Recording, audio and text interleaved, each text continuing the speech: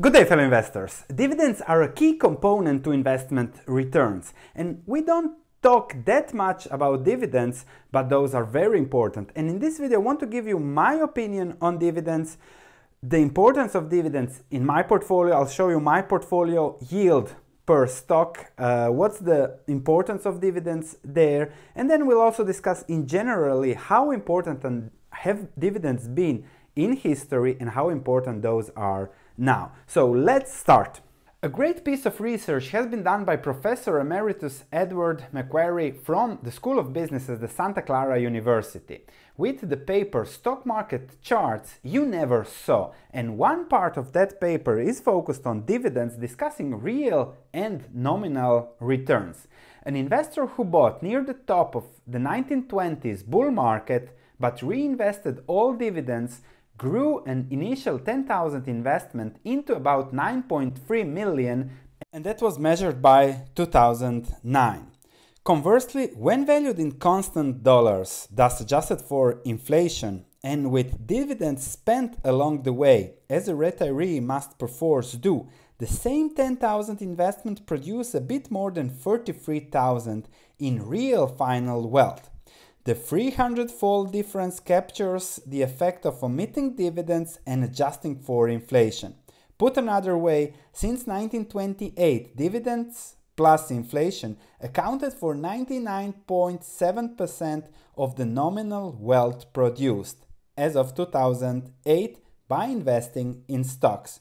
To put this into a chart, this is the result. The blue line is the nominal return on stocks, 10,000 to 9 million, and the red line is the real return on stocks with not reinvesting dividends. So inflation and dividends are a huge chunk, or 99.7% of your nominal stock market returns, and therefore we have to really focus on it. However, dividends and inflation are not all. To put things into a chart, there are earnings. The business produces earnings. So if you are investing in businesses, your returns comes from the earnings yield that business produces. Plus also from inflation, but that has to take into account the assets that are constantly revalued if the business has quality assets, and the power that the business has to increase prices. For example, if there is more demand for something, I don't know, like copper in the future, businesses will be able to increase prices of copper and therefore adjust for inflation if the inflation is related to demand for that metal in this case. So pricing power and earnings, pricing power or asset protection and earnings is what gives a big chunk of your long-term returns. Now, focusing on dividends is tricky here because dividends are just part of the earnings of the capital allocation management does. So management can allocate capital into new investments, can reinvest those earnings. So if I find a business that has a high return on invested capital, higher than what would be my return or the dividend yield, what would be the dividend to a shareholder, then it's much better for them to reinvest the money. I don't know, Starbucks is a perfect example of such a company. If not, if they have capital that they cannot reinvest at that high rate, then it's better for them to redistribute that through dividends and buybacks. I prefer dividends or buybacks depending on the price. So if you have a great investor, a great manager, he's a great capital allocator. What Buffett does is capital allocation, and he distributes between those three possibilities that he has depending on the opportunities in the market and what's the price, what's the return on that investment. One part of that is dividends. The problem is that the market doesn't give high dividends currently. Historically, the mean has been 4.34%, but over the last 30 years, remember, dividends give you a big chunk of returns, dividends have been below 2, 3, or around 2%, and those are now 1.86%. The buyback yield is much higher, but there can be a lot of discussion about buybacks. Sometimes it's better for you to get the dividend than to buy an already expensive stock that gives you just a 2% return on a dividend. So this is, I think, a problem, long-term problem, because dividend yields are low. Of course, interest rates are low, but let me show you my portfolio and put those into perspective, because I think you can have both. You can have both higher dividends, both higher earnings, both growth, both asset protection. So you can have it all if you focus on that. And 5% is a lot, because the focus is not just on dividends, the focus is on earnings, and dividends are just a result. All of those stocks reinvest the money. If you look at Gazprom, it has a price-earnings ratio of what, 5? So 7% dividend yield, still has 13% of the earnings, or 60% of the earnings being reinvested for growth. That should increase dividends in the future, and also stock prices. But if I go back to my chart, dividends are just a part. If dividends are 5% return, if investments give me another 7 to 10, 12%, if you add the earnings, if you add the growth, and then there is always buybacks 1, 2%, not that much focus on my stock, then you get to a total return of 10, 15, 20%, and plus, if you buy below book value, if you buy real assets that have pricing power, you also get inflation. So I really think you can have it all by simply looking at investments. And this is also my message for dividend investors.